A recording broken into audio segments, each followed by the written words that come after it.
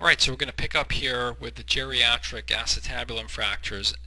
In the first set of slides, really just went through a basic review of the Letournel fracture types for acetabulum fractures. I didn't really get into too much about which ones you see more often in geriatric patients. So let's get into that now. So you have some patterns that are seen in the geriatric population. Firstly, you get a preponderance of anterior column involvement. Okay, you also see these protrusio patterns where the femoral head kind of like blows through the quadrilateral plate a little bit and dislocates medially. And then I did mention this in the last set of slides. You can get this dome comminution, which is not seen that often in younger patients, and it's very unfortunate because that's the one place you don't want to get comminution. And you also get impaction. You get this marginal impaction up in the dome in some patients, which is very devastating. So makes the treatment very challenging. If you're going to do ORIF for these. So here's an example of all of those, right? So you have sort of this protrusio, you have this dome impaction up in here. So here's probably some of the intact dome, and then it just kind of is gone here. Maybe this is a piece of it here, maybe this is a little bit of it here.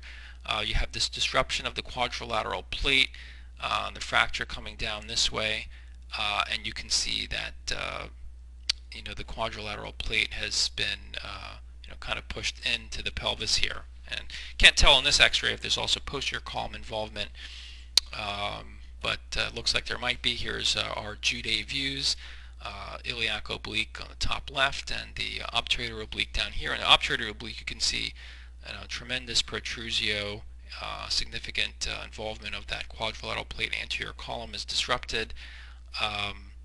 So not good, right? I mean, clearly any fixation strategy here is going to have to require buttressing all that back over to get the head back over, right? So you have to kind of get in here and bring this back over and then deal with the dome comminution. So here you can see very comminuted acetabulum fracture, small posterior wall fracture, but this is not the unstable hip dislocating out the back type of posterior wall fracture. So sometimes you have to go after these, sometimes not. In this case, just getting the femoral head out was, and then buttressing everything in there was attempted. So you can see a strategy commonly used in many acetabulum fracture types, which is the traction pin, or the Schanz pin, I should say, on a T-handle chuck, or on some device pulling the femoral head out this way. And then you can see the angled pelvic forceps. Often the asymmetric forceps can be helpful here to try and buttress. You can also use, instead of just the point, these patients often have soft bone. You may sometimes have to affix a spiked disc or some type of similar device onto your ball spike pusher to prevent these from going into the, straight through the bone. But here you can see it as an attempt being made. You still have this sort of a little bit of incongruence, right? Here's this subchondral shadow, and then here's the other one up here. So better, but still not perfectly congruent, possibly from some impaction. And you can see some semblance of reduction here, still some disruption up in here. This is a plate being applied from the stapa window, or the infrapectineal approach, intrapelvic approach, and you can see that status post fixation, you still have a little bit of this impaction maybe and step off up here, right? But for the most part, the posterior column here, right, that looks like it's reasonably reduced, and it looks like the head is in there, a little washed out on this x-ray. And you can see there's certainly been an attempt to buttress everything from that infrapectineal approach, okay? But what you can see is in this case you can still end up with just a little bit of medial migration of the femoral head. So these can be tricky. So here's another case example. Very similar type of fracture pattern where you can see in nice coronal CT here. This is a very nice example of that dome impaction, right? So you can see here's the acetabular dome, and then you can see this part here. You can see how it's dense and impacted up here, right? So this fragment here has been, presumably was supposed to be here and is now up there, okay? Jude views, obturator oblique view here showing the medial displacement as well. So, this is also fixed with a standard, actually, brim plate this time, but also an infrapectineal plate. That's the shorter one here to try and buttress that quadrilateral plate in there. But with possibly inadequate fixation, and again, the forces of that femoral head trying to go in can be difficult to control, and perhaps this was not enough fixation to hold that in there, and you can see that the head drifts into the pelvis. So these are clearly challenging, but those are kind of like what a lot of those fractures look like. So David Helfet's group has reported on this operative treatment of the acetabular fractures through limited ilioinguinal approach. Again, getting to that quadrilateral plate, getting to the anterior column, most of the time you're going to be going anterior on these. And even in expert hands, 27% rate of eventual conversion to total hip in the standard ilioinguinal versus the just doing the lateral two windows. But avoiding that medial window potentially can decrease your blood loss, at least in their hands. Okay, so here's an example of that. Another approach on it is to just go medial, right? So in this series, Mike Archdeacon and others showed they treated these with both pelvic brim but also infrapectineal plates, and similarly a good number of these 1 in 5 go on to total hip arthroplasty. This dome impaction is a real concern, and here's one way you can see how it can be addressed. Here's an example of that dome impaction, and intraoperatively through the infrapectineal window. Okay, so here's the patient, feet are this way, okay, head is this way.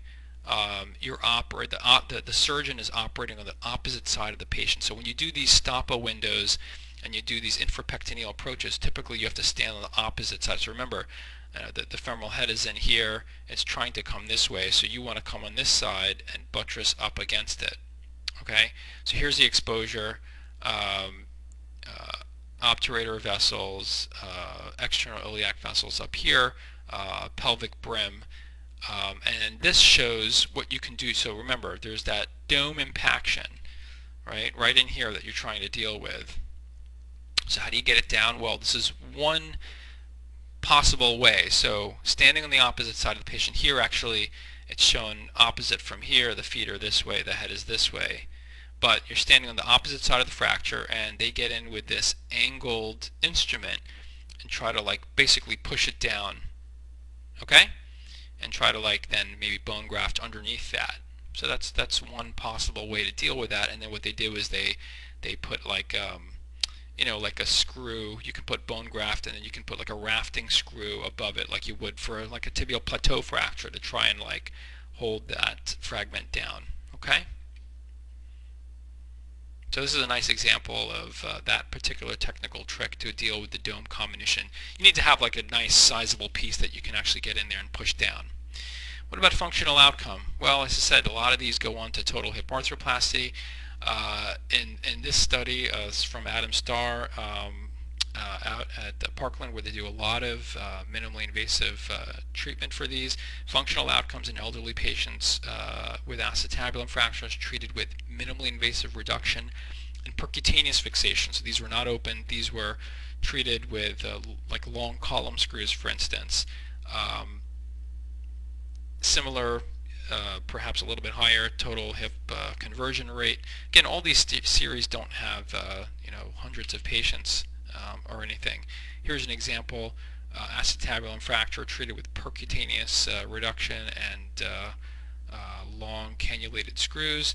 Of course, imperfect reduction. This is a case that went on to get a total hip, but just to sort of show the screw technique. Here's another example of a displaced anterior column type fracture treated with percutaneous fixation, but with reduction percutaneously as well. What about doing total hip and fixing them? So one thing I mentioned in the first set of slides was when you have a fracture and you have poor bone, if you're going to do a total hip, the cup can be prone to loosening and loss of fixation. Okay, so this is a real challenging thing. We say, well, why don't you just do a total hip for that? Well, you still got to get a cup in there and get it to hold. So in this series, they actually did standard ORAF and then immediate total hip arthroplasty. So get the posterior column fixed, try to get it as stable as possible, and then put in a cup. Because if it's not stable, especially if you have these transverse fracture patterns, it's very much like a situation of revision total hip arthroplasty where you have a so-called bone loss with pelvic discontinuity, a term you may hear by the total joint surgeons. So you try to prevent that by at least fixing the columns, and then you get and perhaps you posterior wall as well while you're there posteriorly, and then you do a total hip. Okay, and these are big cases, right? So 4-hour surgery probably in experienced hands, probably longer in inexperienced hands, a lot of blood loss, but then you don't have to worry about those late conversions if you do them right away. Another case series, acetabular fractures in the elderly treated with Birch-Schneider reinforcement rings, bone grafts, and arthroplasty. So again, when you have these fractures, you can't just put in your standard uncemented cup and just jam it in there. You need some revision type and implants, and you need to sort of think about like you're dealing with revision with bone loss, etc. And you obviously need somebody experienced with doing that. Just an example of that type of device being used with the total hip arthroplasty in this fracture pattern. Another series from Dr. Helfet, a little bit more recent, 30% conversion to total hip still. And this is just an algorithm. If you want, you can pause this, take a look at it. I'm not going to go through it in detail. But again, there's a lot of treatment decisions when you're thinking about these patients. Do you do anything? Are they non-operative? And if you're going to operate on them, do you fix them? Do you do a total hip? Do you just wait and do a total hip later? I mean, that's another option. So these are all the typical strategies you should think about. Certainly with ORAF. There's a frequent use of anterior approaches, so you have to be really familiar with that for treating these fractures. Sometimes there's a role for percutaneous fixation, which I touched on and didn't go into too much, which certainly potentially has its advantages.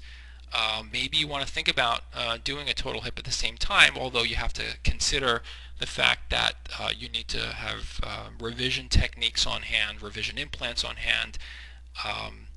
And we didn't really talk about locked plating, but interestingly, even now in 2015, locked plating in the pelvis is still really not a place that you see it used very often as we do everywhere else.